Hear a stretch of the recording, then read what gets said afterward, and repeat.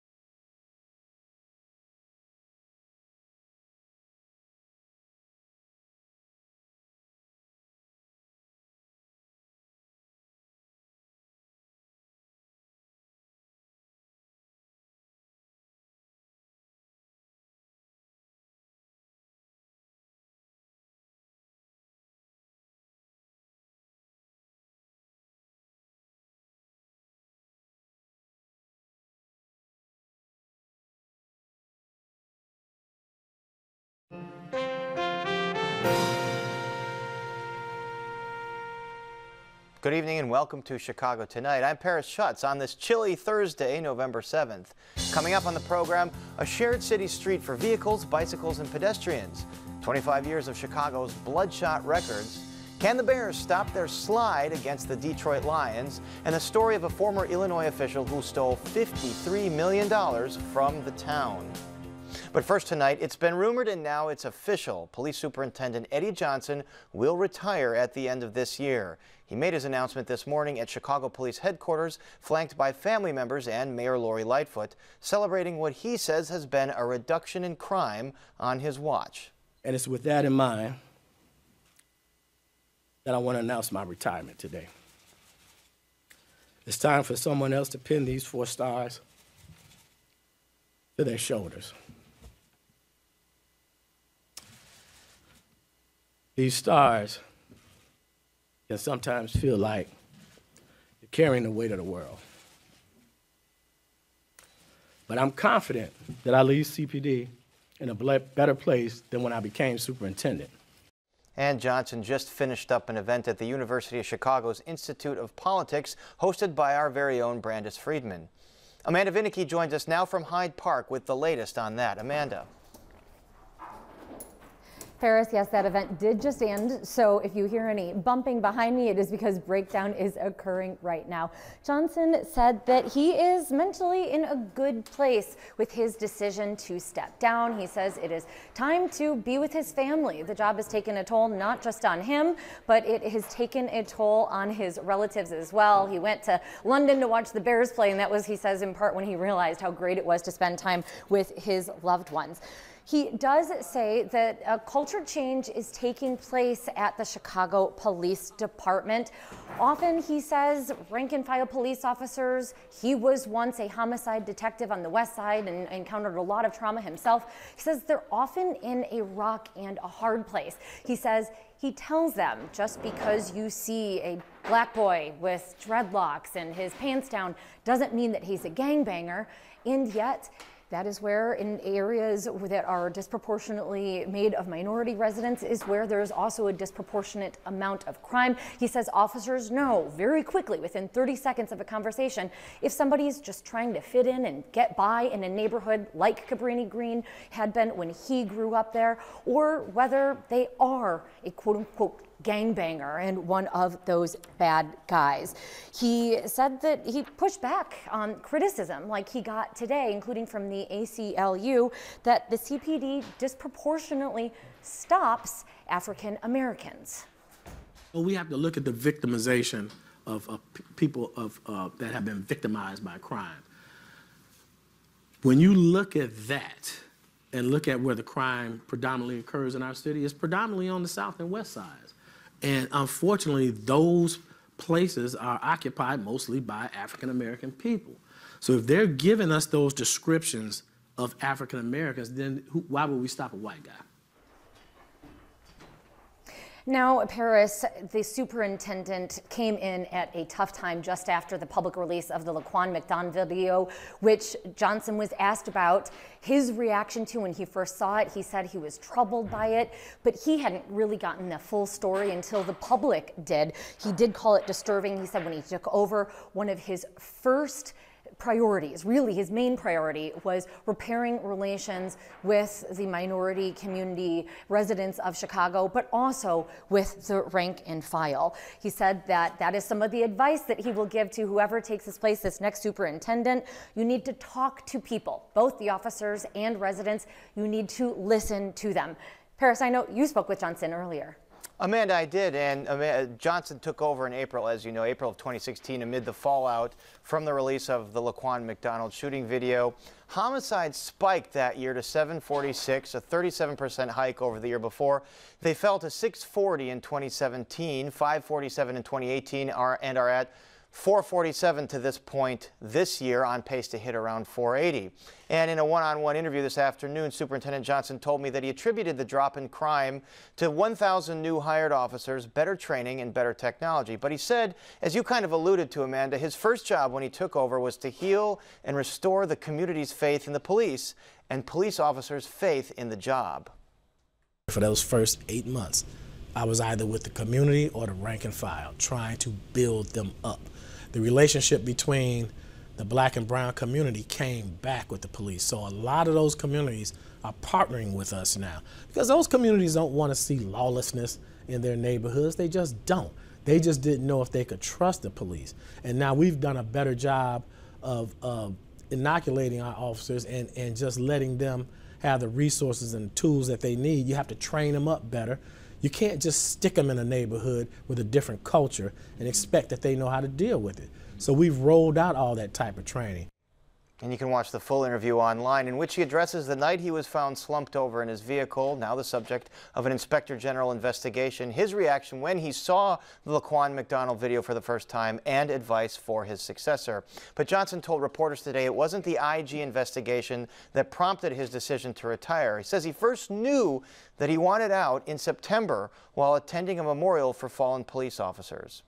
The mayor and I was sitting next to the waterfall. When I sat down in that seat, I leaned over to her and whispered in her ear, we got to start talking about an end date for me. Because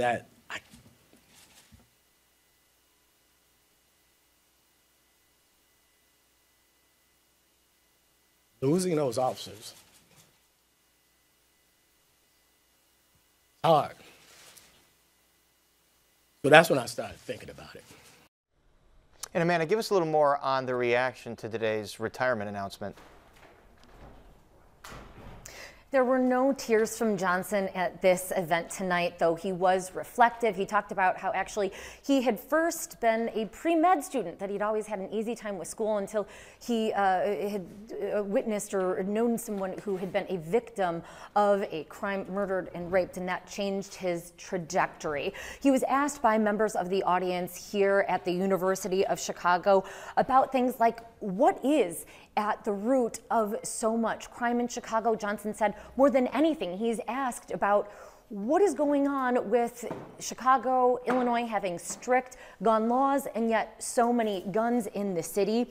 He said the difference between Chicago and cities like New York and Los Angeles, well, that we're bordered by states like Wisconsin and Indiana. So he literally talked about people being able to take a duffel bag of guns over the border and then selling them to criminals. He advocated at that point for universal background checks.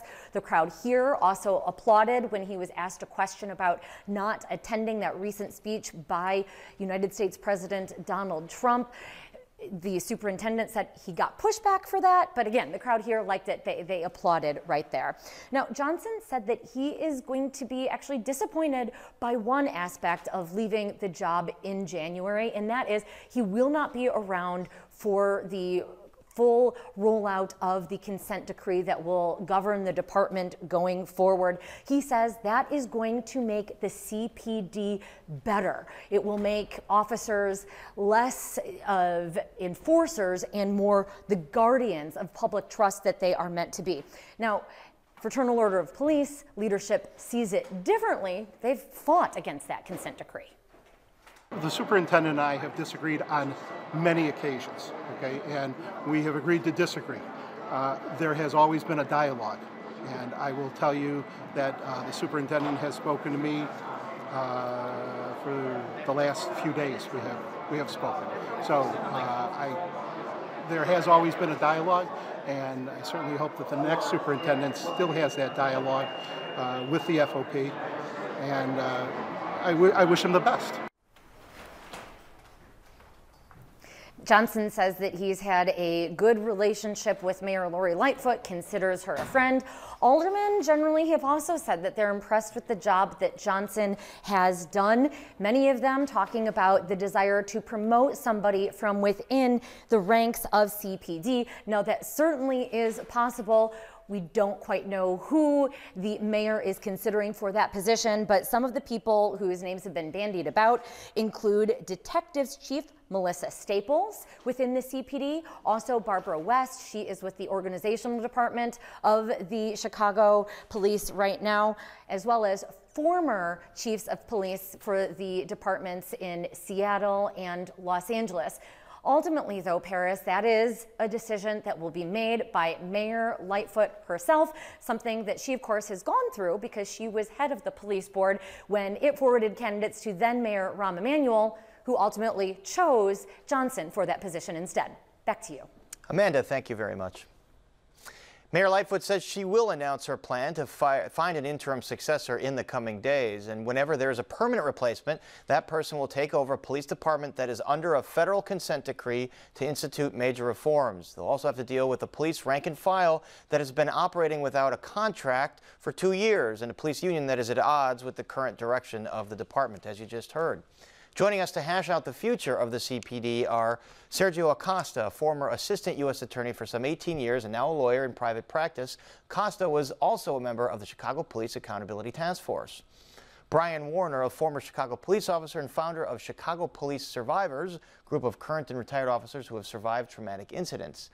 Karen Sheely, a lawyer and director of the Police Practices Project at the American Civil Liberties Union of Illinois, where she is responsible for enforcing the ACLU's agreement with the city of Chicago regarding stop and frisk.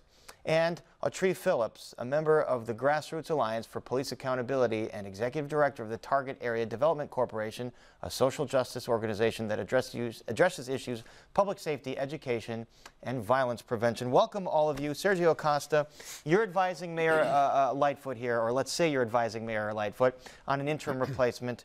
What must she look for? Well, she has to look, first of all, for a strong leader who's going to maintain the course that the department is on in terms of reform, but also someone who is going to be able to perhaps do a better job of persuading the rank and file that reform is the future, that is the way the department has to go, that it's going to lead to better policing, better community relations, and more success in terms of driving down crime rates. Brian Warner, we saw the names. I don't know if we can look at that graphic again. Some of the names being bandied about for interim or permanent successors. Anything stand out to you? I think, we spoke earlier, I think the two people that were from the outside that led the department, Jody Weiss and Gary McCarthy, I think those were failed experiments. I think that there's enough qualified people within the ranks right now. But I think most importantly, we had this conversation 3 years ago. I sat on a very similar panel when Eddie Johnson was named. And we talked about, I wish that the city council, that day when they allowed Rahm to just throw the process out the window and change the law for that one day and let him pick Eddie Johnson, that they would have also said, you know what, for the next 4 years, we're trusting this person. We've done our vetting process. This is the person we're putting our faith in, their skill set. For the next 4 years, without political influence, you have the authority to do what you and your policing statistics and strategies. So you're saying there's too much political influence? Way too much political influence. The person making these difficult decisions shouldn't be marched into the mayor's office every Monday morning with his tail between his legs because 25 citizens shot one another. And you alluded to the process. Last time, Mayor Emanuel passed basically a one-day ordinance that allowed him to circumvent the process because the police board is supposed to select 3 finalists, and then the mayor is supposed to pick from that. Karen Sheely, is that the process that should take place to find a new Superintendent? Yes, and our hope is that there'll be even more opportunity for public input and public comment on the selection process. We had that for the selection of the monitor who's overseeing the consent decree, and it's important that there be public trust in whoever is selected as the new superintendent, because the job is going to be huge. Superintendent Johnson stepped in at a really critical time, but he's leaving a department that has a huge platform of reforms that need to be accomplished. We're already behind on the consent decree. We need to have a plan laid out to explain how we're going to catch up. And there are problems with the department beyond that. A recent report showed that the homicide unit, the investigations unit is just really underwater and in trouble too. There's not a way to keep track of how many cases each detective has, and until recently they didn't even have voicemail. And this goes to the clearance rate, the homicide clearance rate, a report recommending big changes. Tree Phillips, public input, is that important in the process of finding a replacement? Paris, community engagement is essential for the next superintendent that's coming in. We have to understand that that person has to have a relationship with the people on the ground. People on the ground that works in the Grassroots Alliance for Police Accountability. People on the ground that's working in Communities Partnering for Peace, the CRED program, and also Ready Chicago. Those are organizations and grassroots organizations that's on the ground for real and dealing with the people that are dying. Brian Warner, one of the names we've heard is Charlie Beck, the former LAPD police chief that some people say could be in town as early as this weekend, taking over the job on an interim basis. What about that plan? I don't think it makes sense. I think he was an outsider coming in. She mentioned that we have been training, Chicago has been training with LA because they were under consent decree themselves, so they're familiar with what we're going to be experiencing, but I don't think it's the right choice right now. You need somebody, I said, you have many people, and in the past it's always been the first deputy who steps in and takes that role in the interim until this process can play out. I don't see an outsider really bringing anything to the table there. Sergio Acosta, do you have a preference between someone from within the CPD versus an outsider a la Gary McCarthy and before him, Jody Weiss? Well, I think certainly it makes sense, especially on an interim basis, for it to be someone who's within the department at this time. It doesn't make sense to bring someone from the outside for an interim job. If, as far as looking at, a permanent replacement, I think people from outside of Chicago ought to be looked at and considered. But ultimately, I tend to agree with Brian that someone who's familiar with the department, who's been here for a number of years, understands the problems, the challenges, what lies ahead in terms of reforms, makes the most sense. Tree Phillips, given the fact that the DOJ had found a pattern of racism in the police department, is it important that the next person be someone of color, African American or Latino? I think the better question is that person willing to commit to the fact that community is important? The voice of the community is important. That the voices of the community, that are the individuals who are experiencing the losses every day, that those individuals are at the table. It doesn't matter to me personally as Tree Phillips if that person is black or brown or white. That person has to have the voice and wanted to hear and listen to the individuals who are being shot at and killed every day. Karen Sheely, what are the immediate next steps that the next superintendent has to deal with regarding the consent decree? Well, the first next step is that we know that the department is behind on a number of the provisions basically their deadlines have passed. And they've done a lot of work. We have to give them credit for that, but they're behind on deadlines and they haven't explained how they're going to catch up. So what we're looking for from the city in the short term and for the next superintendent in the long term is transparency and clarity about how they're going to meet the deadlines that are very aggressive in the consent decree. And going beyond that, and going to what Autry said, are the reforms just going to be a check the box set of reforms, or will people in the community feel like their lives are different? That's what we want, and it's the kind of leadership that is really going to be needed in the next superintendent. Brian Warner, the FOP's made clear they do not like this consent decree. They've operated without a contract here for the city now for multiple years. How does this get resolved? The contract, that's not uncommon that the contract takes 2 years.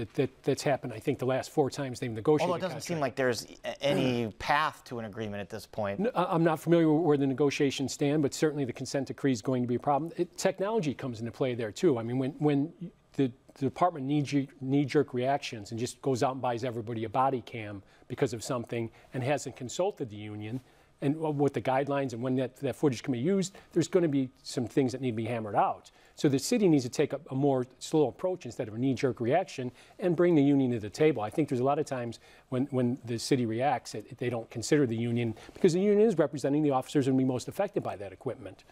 Sergio Costa, we mentioned that Eddie Johnson came in a very tumultuous time. What's the legacy he leaves behind on a number of fronts? Crime, police accountability, community relations? Well, just to emphasize your point, it was a very tumultuous time. I think his legacy is actually going to be a pretty good one. I think he brought some stability to the position, to the department, in a very under very difficult circumstances. The job's not done by a long shot, but I think his legacy will be a good one. Tree Phillips, has he repaired the divisions between the police department and the community? I mean, he says when he took over, the first thing that he did was to go talk to community leaders, preachers, anybody who had a stake in this, and rebuild their trust. I remember Superintendent Eddie Johnson from the 6th District when he was commander. We had a relationship with him that he built one-on-one relationships with the people in the Auburn Gresham community and in the Inglewood community. We thought of him as one of us. That's what we thought of him in Auburn Gresham. When he became the superintendent, I believe what his legacy would be, that he started the conversation with the community. And I think the individual who's actually coming after him should continue to talk about what it is that we're doing right now. Continue on the path, working with ground individuals on the ground like CP4P. It's important that we continue that. Working with Reddy and working with Cred, it's important that that person who takes over for Eddie continue that, because I believe that's his legacy. He started the conversation. He's also had to continue a new deal with the ACLU to curb stop and frisk practices. How has the department done on that under his watch? It's been a long process, there's no question. The most recent report was released a few weeks ago, and it's still finding that there are problems within the department, especially around supervision and the way that stops are being documented. A positive shift that we've seen with the new mayoral administration is that they sat down with us and hammered out a path to solve those problems instead of leaving them languishing. So we've been pleased with that. However, we are concerned that the rate of stops within by race is still showing vast disparities, and we disagree strongly with the tape that was played earlier where Eddie Johnson said, Superintendent Johnson said that that could be explained just by crime. It can't. And we have bigger problems that we have to deal with police interactions with especially young black men. Brian Warner, do you want to respond to that? No, I'd like to go back to what I started earlier, but I think this is crucial that the politics be taken out, because we keep talking about accountability, and everybody talked about over the summer having that Monday morning accountability meeting. If we take the politics out and put somebody who has the thought process and the ideas that Eddie Johnson had and bringing everybody to the table, but give that person the power to bring those groups together without the politics of the mayor and the alderman. So on Monday morning, now you take the mayor, you take the alderman, you take the police, the commander, and you go out into the community and say, what's going on? Where's the accountability of you people? What can we all work together? We all have a responsibility here. What role can we all play to solve this problem? All right, right now, all the ills of the police of the city, the broken homes, the drugs, the broken schools, all those things are being put at the foot of the police officer, and it just can't be. That is a point Superintendent Johnson made to me. He's been in the force for 31 years. When he started, he said police officer was crime fighting, and now it's responsible for all the ills, and it can't keep pace doing all that. We're out of time. I want to thank you all for joining us, and this discussion will continue. And there's more Chicago Tonight just ahead, so please stay with us. This evening's presentation of Chicago Tonight is made possible in part by North Shore University Health System. Here's to the end of illness and the beginning of how healthcare should be.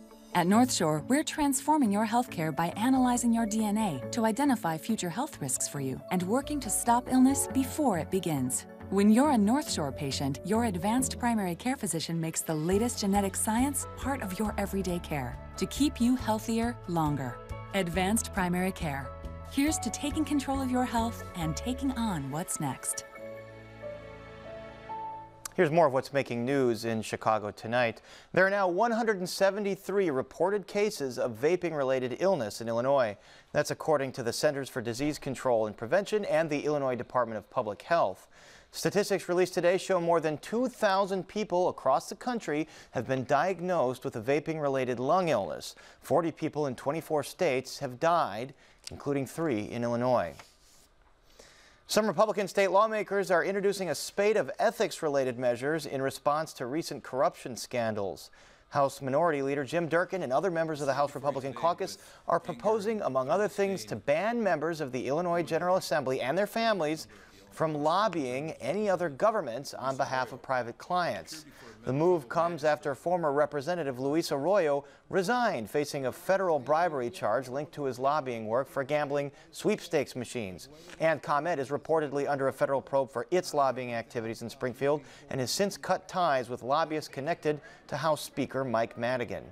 Governor J.B. Pritzker has expressed his support for lobbying reforms as well. The early cold snap has claimed a life in Chicago. The Cook County Medical Examiner's Office confirmed a 58-year-old man died Friday, partially as a result of exposure to the cold. The office says ethanol intoxication was also a contributing factor. He was pronounced dead on November 1st at First Community Medical Center, and the manner of death is ruled as an accident. And speaking of the weather, clear tonight with a low around 17 degrees. Then expect some more January-like weather tomorrow with increasingly cloudy skies and a high of only 31 degrees. Still to come on Chicago Tonight, pedestrian-friendly corners and no raised curbs. Will the shared street in Uptown be replicated elsewhere? The Bears hope to snap a 4-game losing streak against the Detroit Lions on Sunday. Former Bear James Big Cat Williams previews the matchup. We go inside the headquarters of Chicago's Bloodshot Records. Champion horses, a house in Florida, and more. How a small-town employee stole and spent $54 million of public money. And how the Chicago Sinfonietta reimagines Stravinsky's Firebird Suite with some help from South Asian dancers. But first, some of today's top business headlines. Here's Crane's Chicago business editor, Ann Dwyer. Paris, after an unsuccessful run for mayor of Chicago, Bill Daley has landed at Wells Fargo Bank. Daley was picked by Wells Fargo's new CEO, Charles Scharf, to oversee matters including government relations at the scandal-scarred bank. The move represents a return to the financial world for Daley, who is, of course, the son and brother of 2 mayors. Daley was a banker in a previous life, including a stint at J.P. Morgan Chase as well as Bank of New York Mellon, where he worked as an advisor to Scharf. One of Daley's chief responsibilities will be rebuilding trust with regulators and lawmakers who've expressed dissatisfaction with the pace of reforms at Wells Fargo.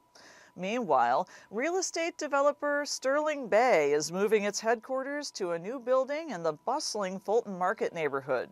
Sterling Bay helped spark a transformation of that neighborhood a few years ago, and today it announced plans to relocate its home base to a 19-story office building set to be finished soon at 333 North Green Street. Sterling Bay recently sold its current building to a venture of a German real estate firm for nearly $168 million.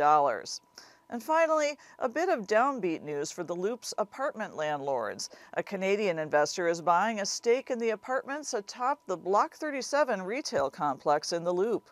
But the investor is paying far less than the valuation many observers expected.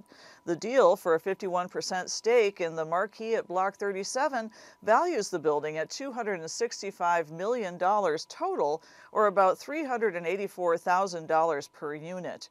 That's about $100,000 a unit less than what owners were seeking for a sale price earlier this year. For Crane Chicago Business and ChicagoBusiness.com, I'm Ann Dwyer. Back to you, Paris. Thanks, Ann. 4 years ago, Argyle Street in Uptown's Little Vietnam neighborhood was dramatically reimagined. It was pitched as a shared street among pedestrians, bicyclists, and cars. Concept backers cited as a success in places like Seattle and Brighton, England. The shared street designation began as a pilot program and was recently made permanent by the Chicago City Council. Chicago Tonight's Nick Blumberg has more on how the shared street is working. Construction on Argyle between Broadway and Sheridan began in summer 2015 and ran through summer 2016. There have been some tweaks along the way, and this being Chicago, there's a different construction project right now tied to the CTA's Red Line overhaul. But 48th Ward Alderman Harry Osterman, who backed the streetscape project, calls it a success. What we want to do is create a roadway and a street that kind of slowed people down in cars, encouraged outdoor cafes for the great restaurants, and had people come and spend money here. So what we found is that people are driving slower. The businesses have opened up a lot of outdoor cafes in the summertime. From Broadway to Sheridan Road, there's probably 15 of them. And we do a street festival every Thursday night called the Argyle Night Market. The raised curbs along Argyle were removed, making the street all one level. Corners were made more pedestrian-friendly with barriers. The standard issue asphalt got an aesthetic upgrade. Rain wells with trees and shrubs catch runoff and create breaks along the street. The construction part was difficult, like with any construction project, but I think once once we've had it in place, it's been great because we did lots of education. When you're changing people's parking patterns and driving patterns, it's a challenge. Features like the bump outs at the crosswalk, the single-level street, the pavers make Argyle feel unlike most others in Chicago. But for the most part, people treat it just like any other street. Pedestrians on the sidewalk, cars and bikes in the roadway. Aaron Hung co-owns the coffee shop First Sip Cafe on Argyle, which opened in 2017. I think we all kind of agree with the vision of what it could be and, you know, how to make it more community and for people to encourage people to walk around. But I think a lot of the residents and the businesses around here just noticed how long and painful that process was. Hung's also concerned that in a community with many immigrants who may not speak English well, some residents don't get a say on major projects. For his part, Osterman says his office did and does make a concerted effort to reach out in multiple languages. I think everyone still sees this as like a two-way regular street and not a shared streetscape, let's say like Lincoln Square. I think a lot of shared streetscapes end up having lights at the top to zigzag back and forth or some kind of flags to unify the both sides. So I think if we were to do something like that, I think that would also help. Whether or not there are any further tweaks coming, Osterman's bullish about Argyle's future and its adaptability in other parts of town. This is the first one that was done in Chicago, but I don't think it'll be the last. For Chicago Tonight, I'm Nick Blumberg. The city's transportation department says there are no current plans to replicate Argyle's shared street model, but noted that the Fulton Market streetscape under construction is also designed without curbs, with an eye toward accommodating street markets in much warmer weather than this. Well, the Bears take on the Detroit Lions on Sunday in a divisional matchup. Both struggling teams are looking to avoid being last place in the NFC North. Is this the week the Bears finally get it going on offense and snap a I'm seeing people shaking their heads in the studio. Snap a 4-game losing streak.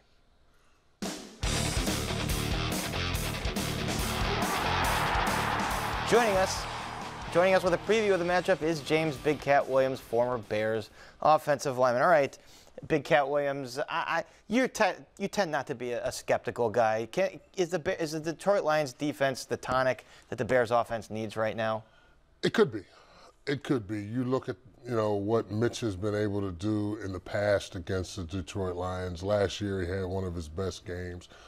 3 touchdowns in the air, 1 running touchdown in 1 game. And he needs this. The Bears need this.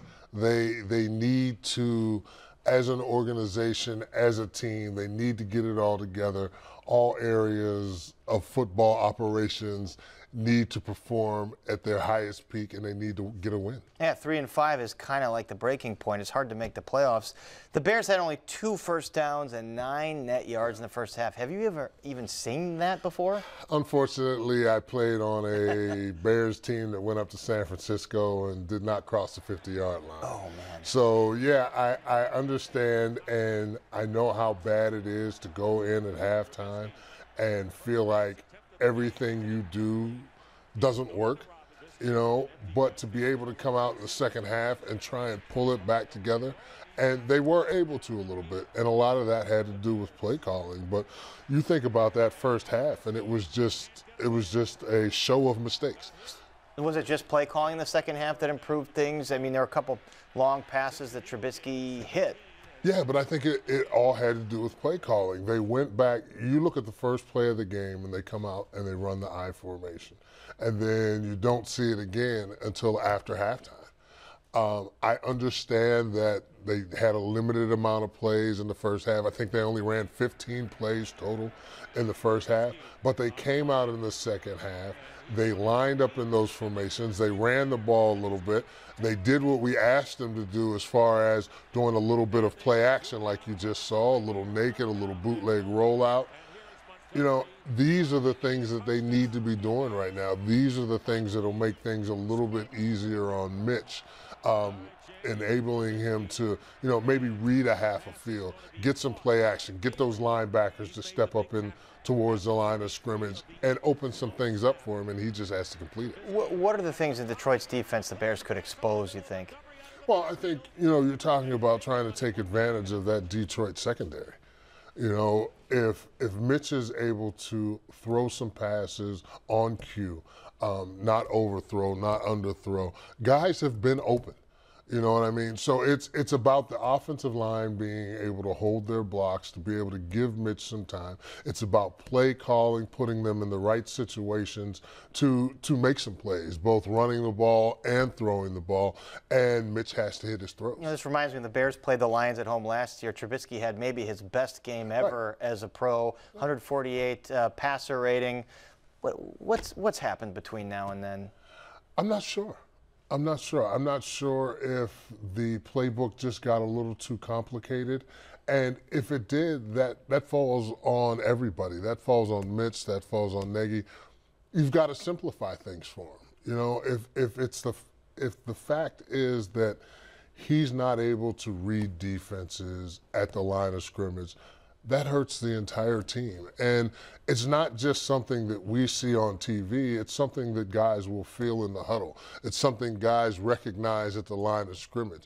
You know, you have a young rookie center in there, and if at times he's not able to turn the line the right way to get them into protections to keep the quarterback safe, it's up to the quarterback to get it done. How do the Bears' defense, which is depleted without Akeem Hicks on the line, how do they match up with the Detroit offense? Well, I think going into this game, it's not so much about the Detroit offense. The Bears' defense just has to get back to playing what they would consider Bears football.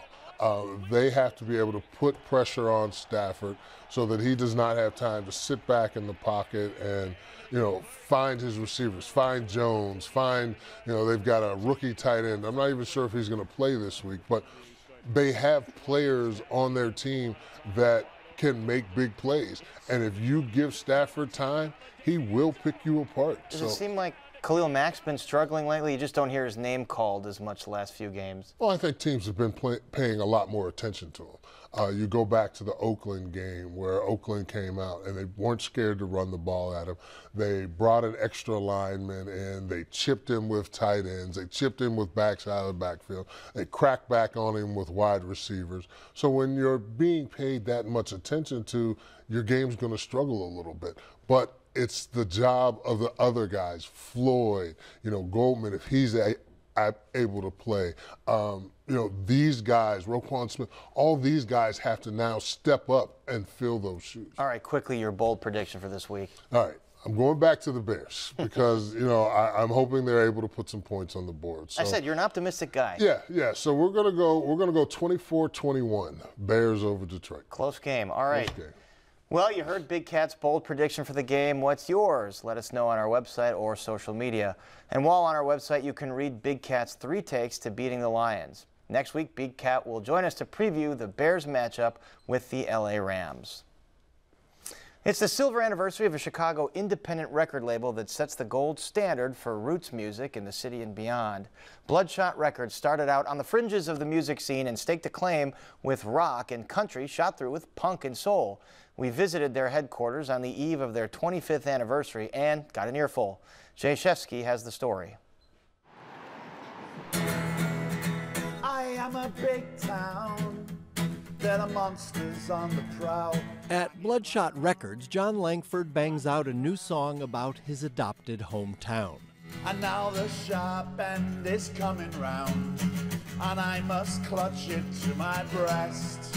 The veteran rocker from Wales says he'd been burned by record labels before his long relationship with Bloodshot. Now, I will say Bloodshot were the first people who ever sent me a royalty check. I was completely baffled, because I had a check for something like $39 or something. It was unusual for everything before that in the music industry. You have to scratch and beg for money, but they willingly sent me a check. I love Bloodshot Records.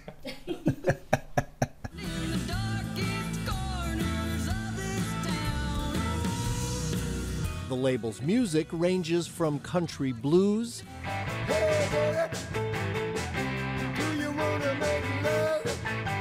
to soulful rock. Here's the late Mr. Rhythm, Andre Williams, at WTTW with John Langford on guitar. So where are the honky-tonks in Chicago? And they do straight up honky-tonk. We were seeing all these bands around town at tiny little clubs that didn't necessarily know about one another, that were all touching on roots music in some weird way and kind of operating independently of one another and just very organically creating this sound. And we thought, well, here's a good place for us to stitch it together and kind of make a scene out of it and give it a name and some kind of identity. It's been called alt country, insurgent country, even y'alternative. Sometimes it's pure party music.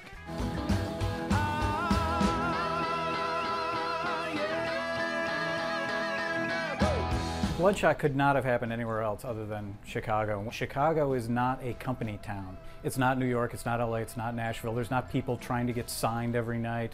They're not trying to impress A&R people. They're not trying to be pop stars. They're doing what they're doing in a very free and open way.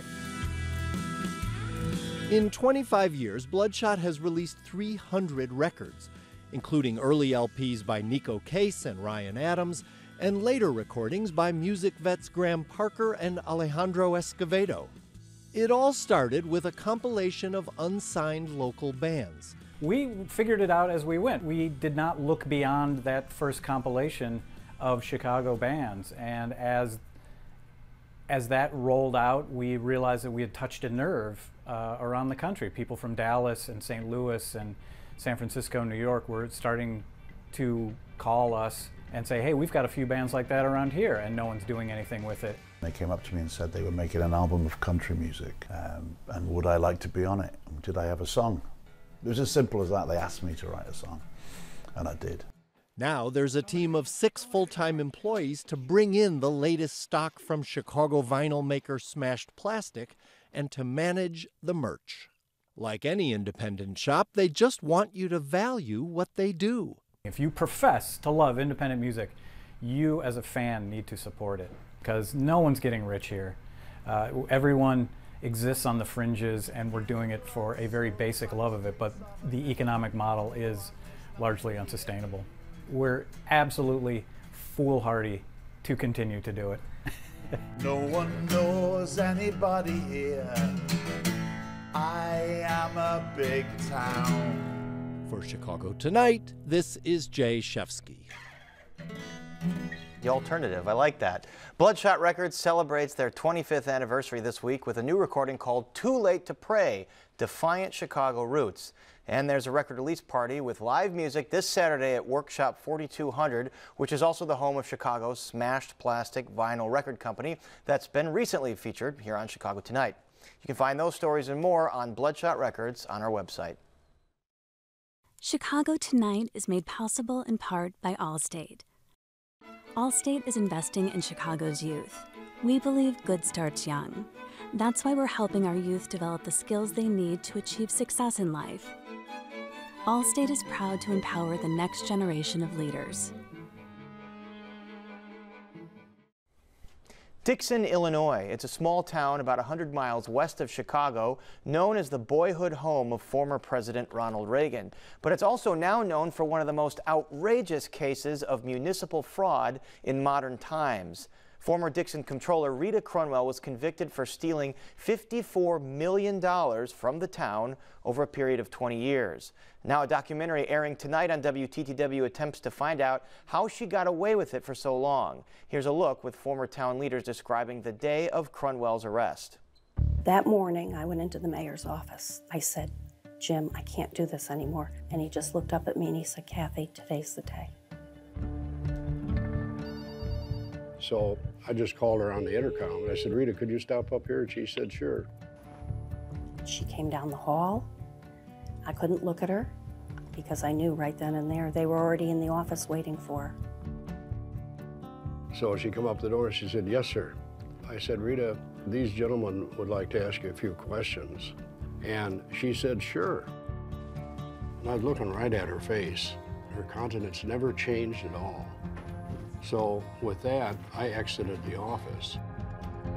And then just like that, there's like about 15 of them came into City Hall, come right upstairs, and they shut City Hall down. That's a clip from the documentary All the Queen's Horses. And joining us now is director-producer Kelly Richmond Pope, who's also an associate professor at DePaul's Accounting School. Welcome back to Chicago Tonight. Thanks for having me. I can't believe this story is already 7 years old. I remember it hit like a bombshell. What made you want to do this film? Well, I teach a lot of my accounting classes with film and TV, so that may sound odd, but it makes it interesting. And when I read the headlines, City Comptroller at that time embezzles $30 million, I was shocked. And I first said, "Where's Dixon?" And I thought, someone needs to tell this story about how it happened. So I just started reading, started going back and forth to Dixon, and was mesmerized by it. And remind us who Rita Crunwell is. So she was the city comptroller for 20 years, so she's the person that maintained the money. And eventually she was convicted on a $54 million scheme. How did this scheme work? It was a really simple scheme. So she really just moved money from one account to the next, and no one knew it. So there was a capital development fund, and she would take money from that account and move it into her secret account, and then just shop and buy horses. And she would kind of create sham invoices for capital projects that never happened. I mean, how was she able to get away with doing that? Well, it was pretty easy for her because she had the absolute control, and no one paid any attention to what she did. So it was simple to create these sham invoices. And how did the FBI first catch wind of this? From a whistleblower. So the whistleblower by the name of Kathy Swanson is how all of this came to light. One day, Kathy noticed that there was this account that had some deposits and withdrawals coming out of it, and she let her boss know. So it was discovered by a whistleblower. But 20 years after this fraud scheme first started, so how do you think that she was able to get away with this without anyone detecting it for so long? Well, I think it's common for the person that controls the money. Everyone trusts that person. So no one ever really wants to do that job. It's the accountant, it's the finance person. So no one asked a lot of questions. Whatever Rita said is what they did. So it made it easy for her to get away with this for a really long time. And you alluded to this, she lived a lavish lifestyle. She was a champion horse breeder. She had horses worth in the six figures. Was that not a red flag, the lifestyle she was living? Well, I think it is, but what are you going to do with that information? So who are you going to ask? If you think that your neighbor lives this lavish lifestyle and has horses and cars and throws lavish parties, who are you going to report it to? So I think it was a red flag, but I just don't think people knew what to do with the information. When we talk about $54 million pilfered from the city budget over 20 years, what was the real world impact on that town and its residents? Well, I think that there were city projects that didn't get, there were city projects that never happened. The swimming pool never opened. No one really No one died as a result of the stealing of the money, but there were just town activities that didn't take place as a result of the money being gone. So roads not being paved, police not having all the equipment that they need. So just things like that, just the regular functions of a town not happening on a normal basis. When you went to interview residents in Dixon, what was the general tenor of the residents and their reaction? Well, when I first started going to Dixon, that's when all the media outlets were there. So people were really talking. But as I kept going and the media outlets left, people just got tired of talking about it. So I think at one point they got tired of seeing me there a lot. But towards the end, people were just saying, you know, is there something else we can talk about? But they were shocked, but they were relieved. They were relieved that someone was trying to tell the story to explain how this could happen. Because one of the things I always wanted to show through the film is this isn't a Dixon story. Right. This isn't anywhere, any place, anybody story. Well, is a small town like Dixon particularly susceptible to something like this, where perhaps there isn't the level of oversight that there would be in a bigger city? So I don't think the town size matters. I think the issue is trust. And you trust people in a small town, medium town, or a large town, small organization, large, it doesn't matter. It's the idea of trust. So I don't think the size of the town made it more susceptible than a large city. I'm sure there's plenty of fraud in large cities all around the country. And you mentioned in the film, you know, there were auditors that regularly checked the books of Dixon. Why weren't they able to detect this? Well, one of the things that we tell students that we still teach is an audit is not designed to find fraud. It's not that you can't find it, but it's not designed to do that. So you're not looking at every transaction. So things can slip through. One of the jobs of the auditors is to say, are your internal controls working? Do you have sound internal controls? They can say that, and I think that from some of the information that I reviewed during the film, the auditors did let them know that there was a weakness within their internal controls. But that's the responsibility of management to fix that. So these auditors, there is blame to go around, but I think there's blame to share between the city council and the auditor. And city council and the mayor at that time had certainly gotten an earful from residents after this had all happened. The residents wanted to just kind of clean house. What was the political fallout? Well, one of the things that happened, the mayor decided not to run again, and that was Mayor Burke, who has passed away. And they changed their form of government. So now they have a city manager form of government. So that was one of the fallouts after all this happened. And the FBI had tried to recover a lot of the assets. I mean, selling off the horses. She had a house in Florida. How much money has Dixon recovered? Oh, to date, I believe Dixon has recovered around $11 million from selling off the assets, and then in a civil suit, they received $40 million.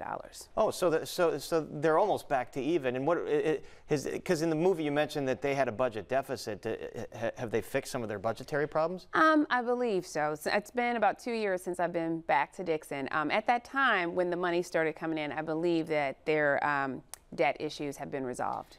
Did you try and contact Rita Crunwell? I mean, she's in prison, and how did that go? Well, I would think that I'm probably not a person she wants to hear from because not everyone gets a movie made about their life. But yes, I have reached out to her. I have written to her, and she did have a family member reach out to me after I sent this letter to her because I really do. I'd love to talk to her. I think that she's a very fascinating person, and I have a few questions that I'd love to ask her. What's the takeaway for small towns? How do they guard against this kind of fraud? Well, I think the takeaway is really for anyone. Just make sure that if trust is your internal control, beware, because you need to ask questions. If you think something seems suspicious, keep asking questions, because oftentimes those questions could lead to a really dangerous or really serious answer. You know, if you had interviewed Rita Crunwell, I'm sure one of the questions you'd want to ask her is why? Why did you do this? Why do you think she did it? Well, I think she did it because she loved horses, and I think she could get away with it. I think she realized that no one was paying attention. But if I ever interviewed her, I would ask her, did you ever think someone was close to catching you? Because it's that uneasy feeling that a lot of times we have when we are keeping a secret. And I just want to know, how did you sleep at night? Did you ever get scared that someone was on to you? I'm sure a lot of residents would like to know that too. Kelly Richmond Pope, thank you very much. Thank you for having me. And the documentary All the Queen's Horses has its WTTW premiere tonight at 8, following Chicago Tonight. And you can visit our website to see the rest of the air dates. And there's more Chicago Tonight just ahead, so please stay with us.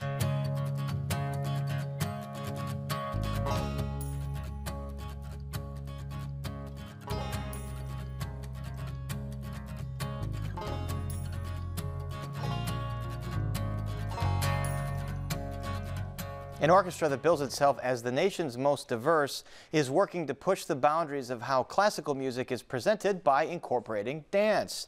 This weekend, the Chicago Sinfonietta will present Love and Light, the jubilant return of Diwali. It's a 5-day celebration that happens every year between October and November.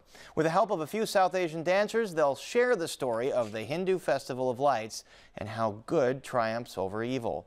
Chicago Tonight's arts correspondent Angel Ito reports.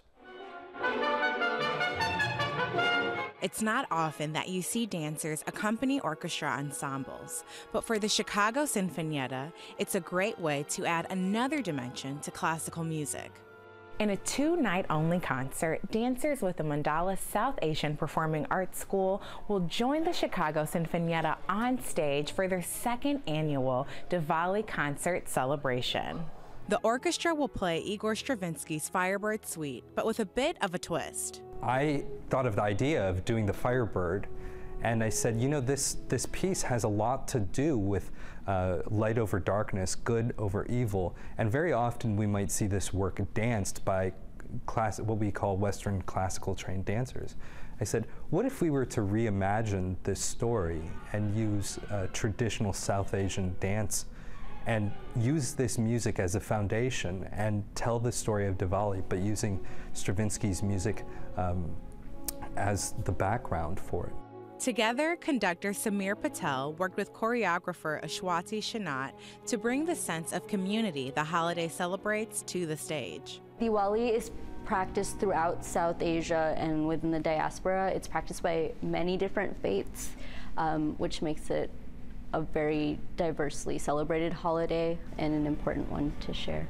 The Festival of Lights celebration will also feature world-famous South Indian musician Dr. L. Subramaniam in the North American premiere of his concerto, Shanta Priya. It's a piece, he says, captures the perfect blend of celebration, prayer, and reflection. The Chicago Sinfonietta hopes the unique stories they share will leave the audience feeling open-minded. Having the possibility to just hold up a different lens to this work and see it in a new, fresh context, and in this case with Indian traditional dance, adds a new dimension to the piece. It becomes a conversation. For Chicago Tonight, I'm Angel Ito.